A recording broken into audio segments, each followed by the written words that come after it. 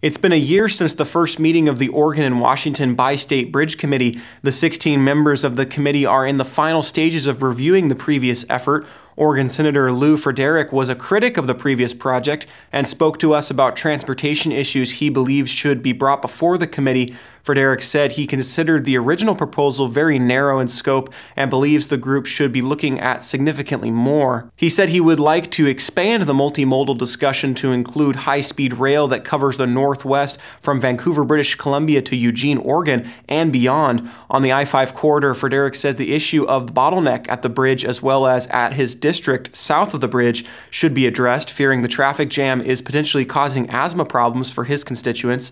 He agreed that saving time was people's first priority for transportation and then getting value for their money. Frederick said the Burlington Northern Rail Bridge needs an upgrade and is a potential location for a high-speed rail line. Visit ClarkCountyToday.com to read the full story.